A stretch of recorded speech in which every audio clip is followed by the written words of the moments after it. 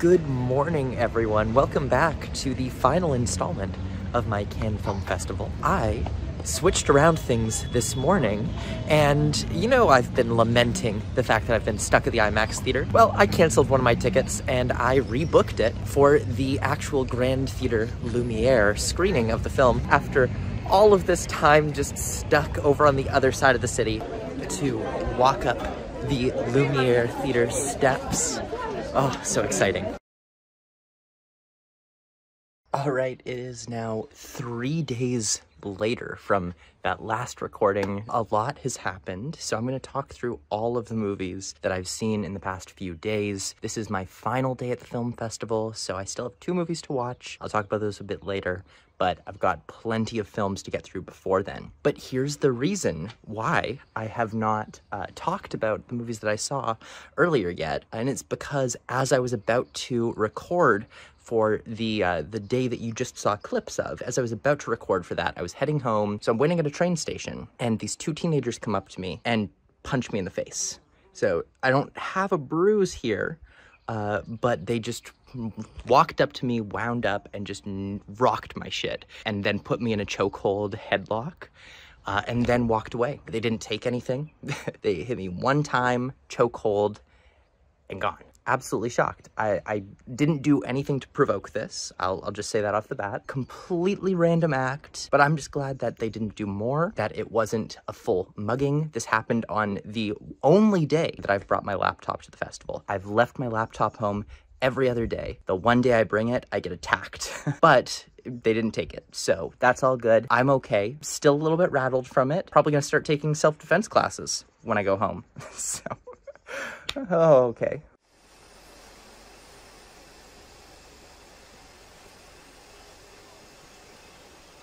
Clean naman yan. So the first film that I saw was Grand Tour, the new Miguel Gomez film. Grand Tour follows a man who, after getting cold feet, he decides to start running away, going on a tour from place to place in Asia at the turn of the 20th century. But his fiancée is not willing to roll over and accept the loss of her husband-to-be, so she follows after him, hot on his trail the entire time as he goes from place to place, country to country throughout Asia. But the story's less of the thing that's really interesting about this film. The techniques behind the film are what makes this a very interesting piece of art, because Grand Tour was actually filmed as a mixture of documentary and fiction. Actually, starting in 2019, going to 2022, the filmmaker hired a team of local filmmakers in all of these different places to go and film the areas, to go and capture culture and art and life and food. And so filming of documentary footage went from 2019 to 2022, and in 2022, Miguel Gomez, the filmmaker, assembled a cut of the documentary and then wrote a story into it to be shot in studios entirely. And so the film blends modern day documentary footage alongside these beautifully designed scenes shot inside studio spaces telling this story. And effectively what I believe the film is doing is it's decolonializing the image, which is typically othered or orientalized through film. Normally these travelogue type films that we see, especially ones from around the time period this is set in, the early 1900s to the 1920s, 1930s, these films had a colonial gaze. The idea of these movies going to new exotic places around the world was to give Western viewers an idea of what life was like in these so-called exotic places. And so a lot of the time, these films would go a little bit far in stretching the reality. They would blend the documentary footage with narrative, but they wouldn't tell anyone in a little bit of a disingenuous way. So for example, a film like Nanook of the North, which is known as starting the entire documentary genre, a good chunk of that is fake. It's staged to exoticize a culture, to make Western viewers go, oh my god, I didn't know they did that. And so Grand Tour is making a commentary on this type of filmmaking, specifically by having the documentary footage not shot by Miguel Gomez whatsoever, but instead a crew of Asian filmmakers. It flips the colonial gaze on its head. And so there's a lot of interesting stuff going on here, especially because while the narrative story is set entirely in the past, the documentary footage is very obviously in the present. In some clips, we see people that have phones, and then we go back and it's this classic story that feels like something David Lean would have made, like Lawrence of Arabia or A Passage to India. Ultimately, I'm gonna need another watch of this one to let the themes really sink in with me. At times, I didn't find that the story, the narrative, the characters really engaged me, even though I really appreciated the themes and I liked the filmmaking style that was being employed here. This one still didn't quite have enough to do it for me, really.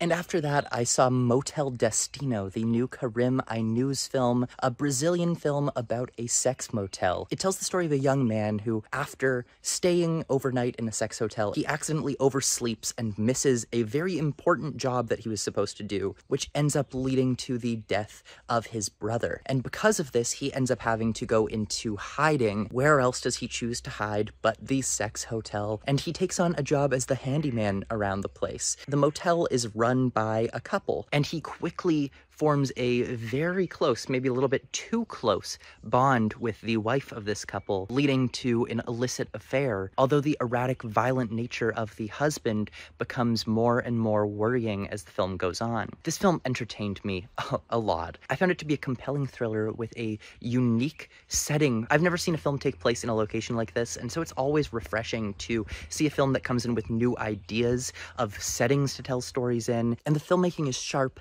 and exciting and energetic. Every image is drenched in neon lights, purple, pink, blue. This film is just soaked in color. This is maybe one of the hardest NC-17 films that I've ever seen. There's a lot of sex. Every single scene seems to be a sex scene, because if it's not happening on camera, we're hearing it happening off camera in a nearby room. It's not perfect. At times it takes a little bit of the easy way out, gets a little bit cheesy, but I enjoyed this one for the most part.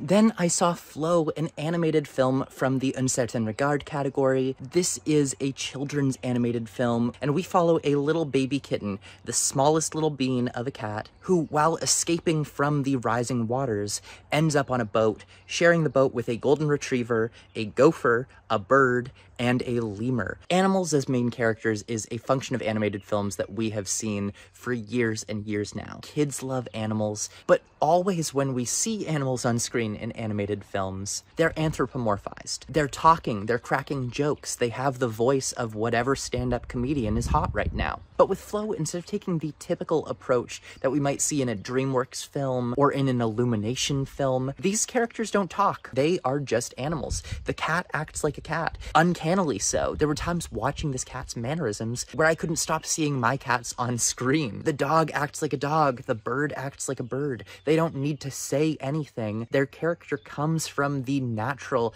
animal traits that they have. In this extreme situation, we see these animals in sort of a reverse Life of Pi situation, trying to survive as they're stranded at sea, losing more and more land. And for being a film that has no dialogue, where the characters are animals exclusively acting exactly like animals, I was really impressed by how the film still manages to show you character motivations, even though the motivations are completely unhuman. They're not wanting or striving for things in a way that humans would. They're animals. The cat wants what the cat wants. And the animation quality in this is gorgeous. It has this beautifully textured look that looks less like other animated films and maybe a little bit more like something you'd see in an independent video game. It reminded me a little bit of video games like Hollow Knight, where it just drops you into a world, doesn't tell you anything about it, and it's up to you if you want to uncover the lore of it, if you want to uncover what all of these beautiful things actually mean. Another thing I appreciated about Flow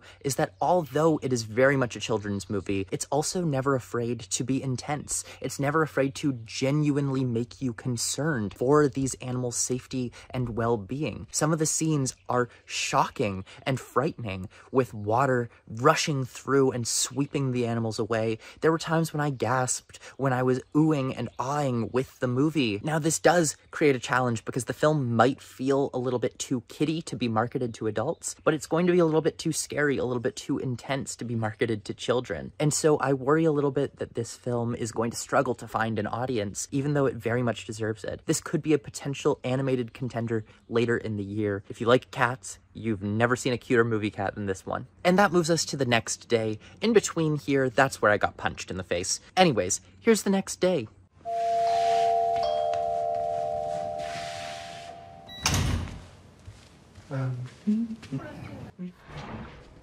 Hi, hello, what's up? Come in, please. The next film that I saw was Anora by Sean Baker. And although I didn't get to see the premiere of this one, I was quite late seeing this movie, seeing the last screening possible of it. I did go to the red carpet, and here is a video. L'équipe du film Anora, 14e film présenté en compétition. Sean Baker, son réalisateur. Il est entouré par ses comédiennes Mickey Madison,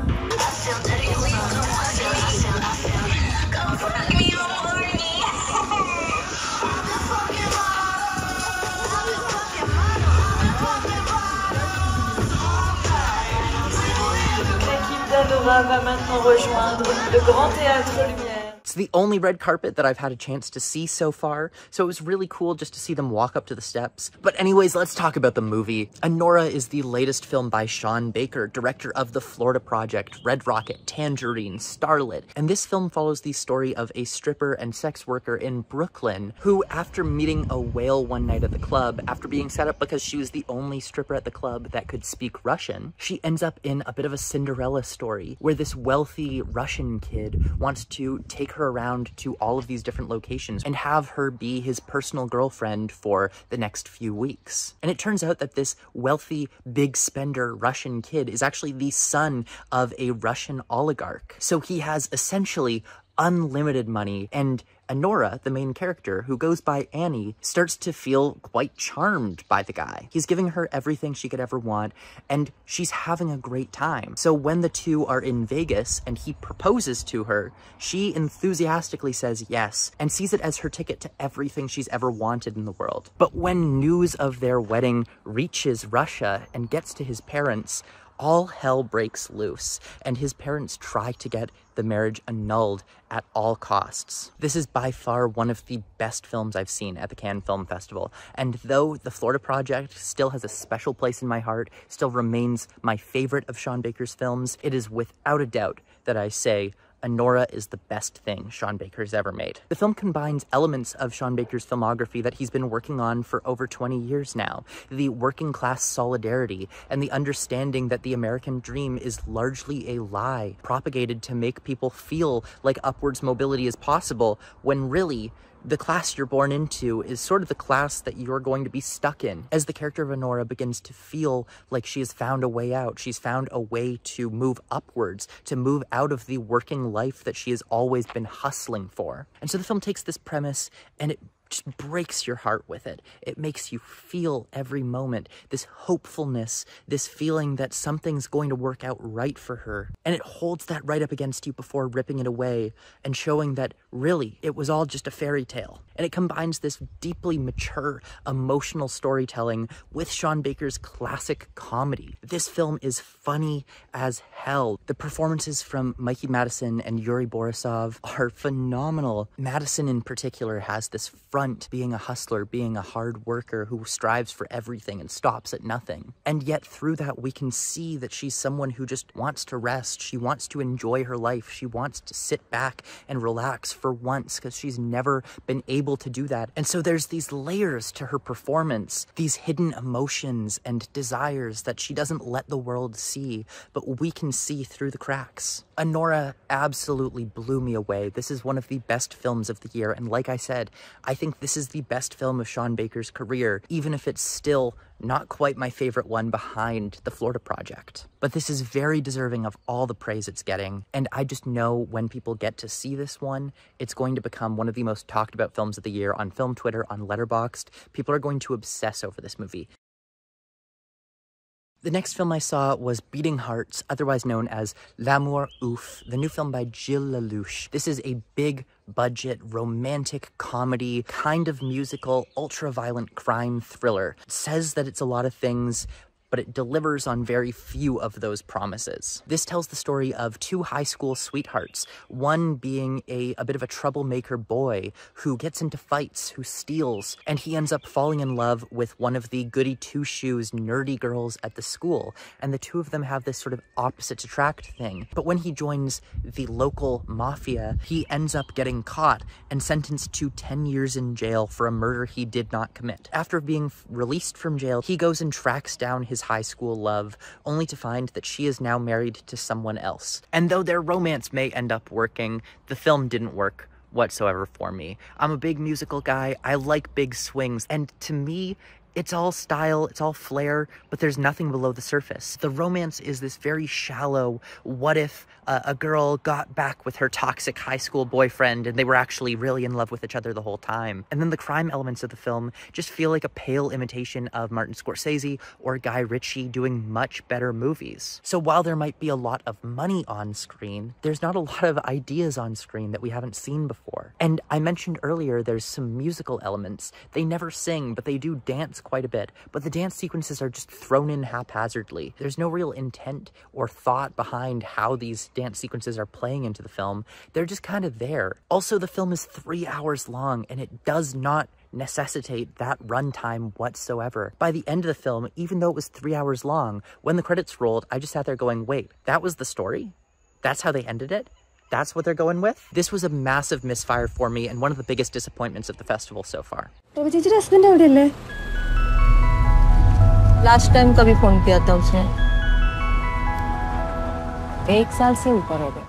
The next film that I saw was All We Imagine as Light, the new film by Payal Kapadia, and the first film from India to play in the Cannes competition in 30 years. All We Imagine as Light tells the story of two nurses in Mumbai who are both repressed in different ways. One of them is married to a man who left the country without a word to go and work in Germany, and the other one is in a new relationship with a Muslim man who her family does not approve of. And so both of these women have desires that they are not allowed to manifest. This city, this society does not allow for that, as these women are forced into little boxes of what is expected of them, of what should be of them. The film really goes after traditions of arranged marriage, as well as critiquing the women's role in Indian society and within Mumbai. Every scene in Mumbai zones in on female workers, showing their determination, their spirit, and how they're doing all of the jobs that the men do not want to do. And yet, despite that, we also see through the film that these women are not appreciated, that they're not respected,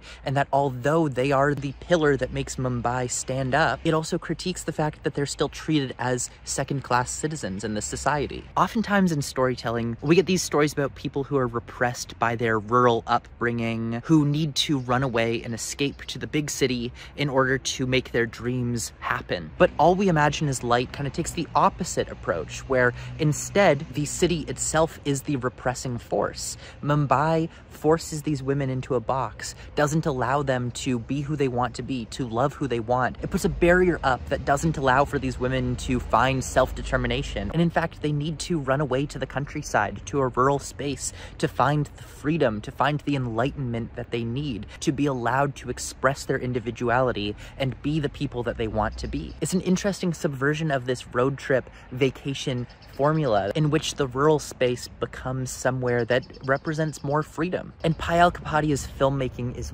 warm and sweet and soft, with moments lingering in a beautiful way and poetic lines of dialogue interspersed throughout. The images are warm and glowing and gorgeous, with a soundtrack of smooth, soft jazz piano music. The film has this magical tone to it, and although the story may never dip into magical realism, at times it feels like it is that type of movie just because of the tone of the filmmaking. Like many other films at the festival, the narrative is really unimportant here compared to the themes, compared to the filmmaking, compared to the character development. There's so much going on here that's so much deeper than the story itself. This feels less like a film that just premiered and more like a classic that we should have been discussing for generations at this point. In fact, I'd be willing to say that I think in 2032, if one film from this year ends up on the Sight and Sound list, it'll be this one. This feels like an important work from a filmmaker who might go on to define a new wave of Indian cinema. This is one of my new art house darlings. I can't wait to watch it again and dive in even deeper to some of the themes, especially when I'm not 31 movies deep into a film festival, because I will admit I did doze once or twice throughout the movie. It's just what happens when you're exhausted from film festival life, but I'm anxiously awaiting getting to see the film again. dadaal badan baan sameeyay in badan baan isku dayay horumar nolosha ka sameeyo laakiin mal walba waxay noqonaysaa khalad bay imaanayeen.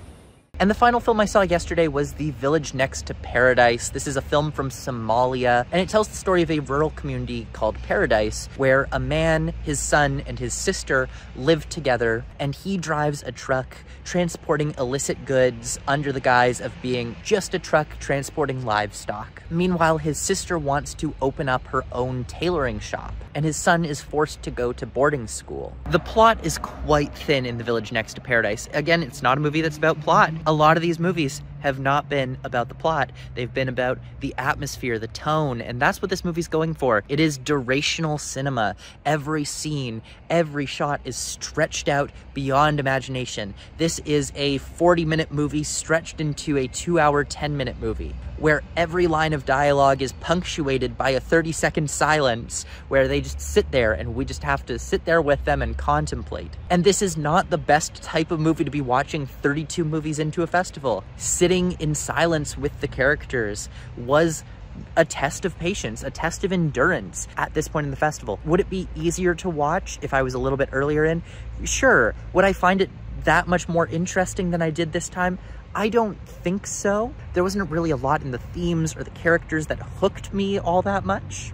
I like a good chunk of films that are like this, that operate with this durational tone. Some of my favorite movies are Satan Tango, which is 7 hours, largely of people sitting in silence, or A Brighter Summer Day, 4.5 hours, another film where it's just silence and the moments between the moments. So I do like this type of cinema often, but it needs to be presenting really strong images as well as really strong character and themes, and this just wasn't doing that. So to me, this was more of a test of my patience than it was a really interesting film. But that said, I did really enjoy learning a little bit more about Somalia, seeing a little bit more of Somalian culture. I don't know if I've ever seen another Somalian film, so this was a really fascinating look into life on the margins in another society. But unless you're really into this type of movie, I wouldn't recommend tracking this one down. All right, now with all that said, this is my final day now. I am about to go see The Seed of the Sacred Fig, which I believe is going to win the Palme d'Or in just a few hours. After that, I see The Most Precious of Cargoes, and then later today, I am going to go and hang out by the red carpet and watch all the people come back for the awards ceremony. So I cannot wait, and I will talk to you soon.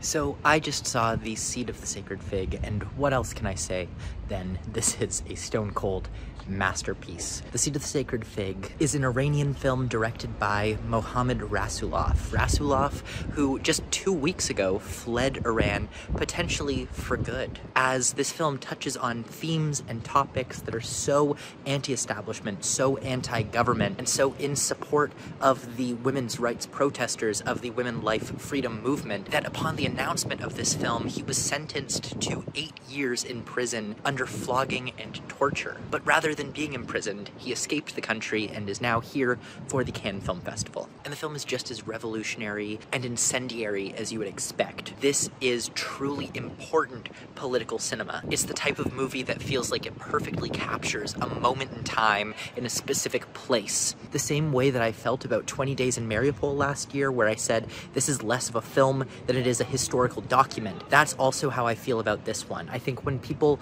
look back at these protests, this is the film that they are going to go to. The Seed of the Sacred Fig tells the story of a judge of the Revolutionary Court of Iran and his family. As this man has only just been promoted to his position as a judge, he's just been assigned a handgun, and since the protests are just starting up at the beginning of the film, he is working overtime, sentencing hundreds of people to death every day. But things start to go awry when one day his gun is nowhere to be seen, and immediately he begins to suspect his family. What starts off as a domestic drama about patriarchy in the home very quickly becomes a tense powder keg of a thriller where it feels like things can blow up at any point in time. At 3 hours runtime, the film just flies by as it keeps a brisk pace that I could feel kept the entire theater breathless near the end. When the film finished and the credits rolled, there was an audible sigh of relief, a gasp from the entire crowd.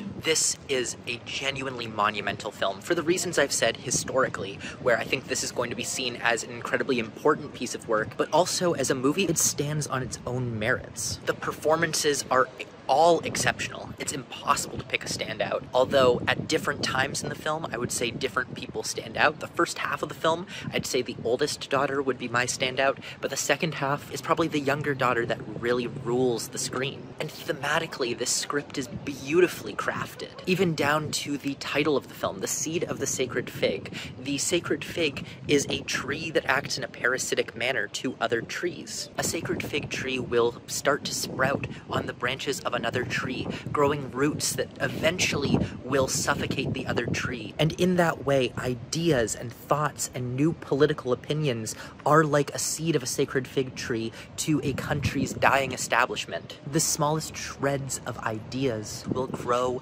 and take root and eventually topple and take down the existing rule of law, the existing hierarchy. And so each of these women in this family is in their own way a seed of a sacred fig tree, waiting to take down this patriarchal regime. It's also incredibly smart how the film uses this one family unit as a microcosm for what is happening in Iran at the moment. There is, of course, a powerful father figure here who runs the house, but as the daughters grow and as they begin to see things with their own eyes, hear things with their own ears, their opinions begin to change. They begin to grow away from this patriarchal ideal established by their father. But of course, in a family like this, it's not just as easy as saying, we're going our own way, we want to think our own way. Instead, it needs to be fought for, and that's exactly what happens here. Every moment is a fight. Revolution is not something that can be done nicely. It's a trial by fire. It's dangerous. And that's baked into every aspect of the film. Also, very interestingly, rather than recreating any of the protests, they use archive footage in a vertical format, filmed with phones. And so this punctuates the whole film, which always keeps us in the context of how this fits into our world today. I really think this is going to be one of the biggest films of the year. It is genuinely incredible, both as an accomplishment in art, an accomplishment in protest, and just as a film on its own. It's a great piece of entertainment, even removed from all the political context.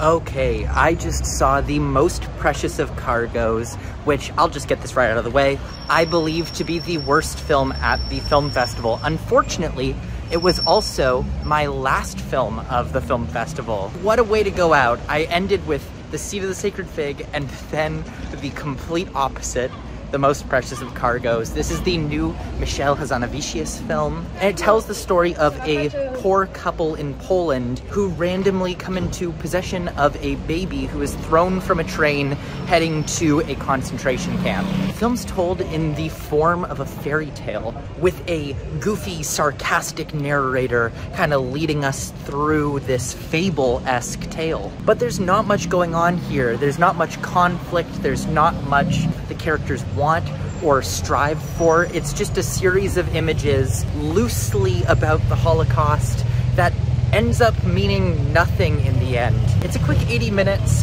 and some of the music is quite nice, but this is just unsubstantial, it's oversimplified, and frankly, it's just so cheesy. This is one of the worst films I've ever seen in the competition at the Cannes Film Festival, unfortunately.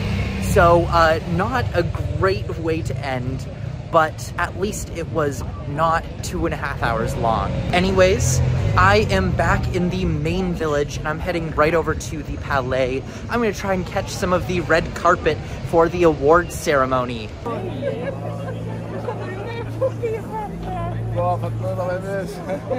I'm here right by the red carpet, ready to see the start of this. Who's gonna show up? Who's gonna win these awards?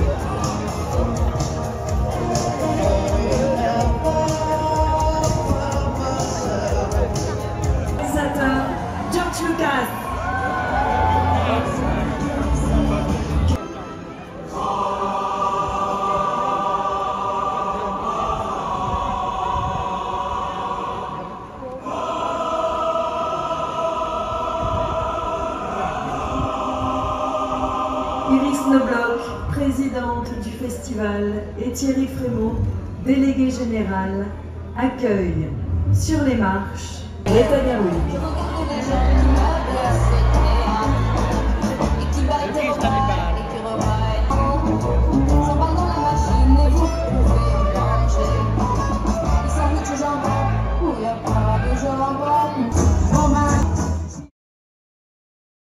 All right, it is after the Cannes Film Festival. I am here sitting by the water, so excuse the wave sounds. And I'm gonna talk a little bit about my festival experience before I head home. I gotta say, the last 10 days at the Cannes Film Festival have been a fantastic time. It's been a lot of fun being here, seeing great films, enjoying beautiful weather and beautiful views. But as someone who's been going to TIFF for 12 years now, my favorite festival remains TIFF. While there's obviously nothing to complain about with the weather, the views, I think the thing that keeps TIFF on top for me is that at its heart, the Cannes Film Festival is a business conference, less than it is a festival. This is not a public festival. The people that are coming to this festival are working in the industry. Sure, there are some cinephiles here, there are some people who just love movies, but you have to be approved for a pass, and it's very selective. So the majority of people here, like me, work in the industry, or are critics, or press, and so generally there is this vibe of everyone is here to work. Whereas at a festival like TIFF, for example, everyone's just here to enjoy the movies. You know, when you go to the Toronto Film Festival, the most fun times you have are the public screenings, when you're there with just audience members who are excited to see something new, to see the celebrities, to have an experience. And at Cannes, I don't feel like that is as much of a thing. I mean, to be fair, I didn't get to go to any premieres, but the vibe I get is this very traditional, sterile atmosphere where even when people are there to celebrate, they're there to celebrate in style. TIFF has press and industry screenings. Those are screenings exclusively for the industry crowd, the critics, the filmmakers, where you can go and experience the films, but you don't get that same buzz of energy. And that's what I felt about literally every single screening that I saw at the Cannes Film Festival. They were press and industry screenings. There wasn't this atmosphere of enthusiasm. It was like, all right, on to the next one, it's time to work.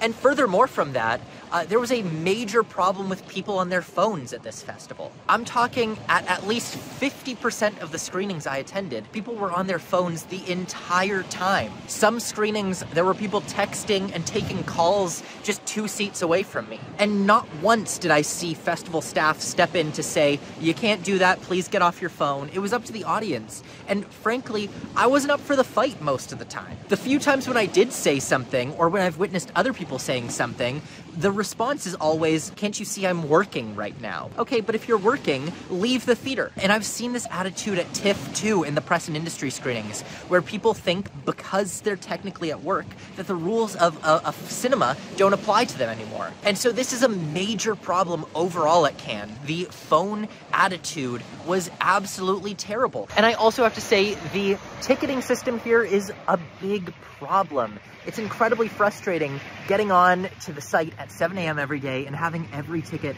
already be gone, except for the IMAX theater, which feels so disconnected from the main festival atmosphere. I found this theater to not feel like a festival at all, but just to feel like I was at the multiplex watching movies. But to be near the main festival, you have to risk not getting tickets. You have to risk standing in rush lines, refreshing your ticketing page over and over and over through the day, hoping that someone returns a ticket. And so the ticketing system is pretty broken, because as soon as you book a ticket to something else, you can no longer see what tickets are available and what tickets are gone. So that means if I book a safety 3:00 p.m. IMAX ticket, but I want to get a 2:30 p.m. ticket, I can't see if that ticket comes available unless I don't have anything else at that time. So there's no such thing as a plan B here. You can't do a plan B. You have to just have your plan A. And I find that to be incredibly frustrating, especially because my goal was to see as many movies as possible. Now, this is my fault. And the next time I come to the festival, I'm going to be less strict on myself about seeing every single movie. I'm going to have a little bit more flexibility and not need to attend every single competition title. So next time I'm going to take more risks. I'm going to wait on tickets. I'm going to do rush lines. I'm going to experience the main festival more. And I'm not going to go to this goddamn IMAX theater that made me feel so disconnected from the festival. And keep in mind, this IMAX theater is a 30 to 40 minute bus ride away from the main festival area, although it's only a 1 hour walk. So it's ridiculous to me that an area can be only twice the speed to bus somewhere as it is to walk. You know, if I had jogged there, I feel like I would get faster than on a bus, especially because the buses only come once every 15 minutes if you're lucky. But again, everyone is going to have a different experience here. I chalk a lot of this up to the way that I planned out my festival. Next time I'm here, I plan to plan a lot less. There are so many things that I didn't do at the Cannes Film Festival this year, and though I enjoyed my experience a lot, I know it could be so much better, and I'm determined for it to be so much better next time.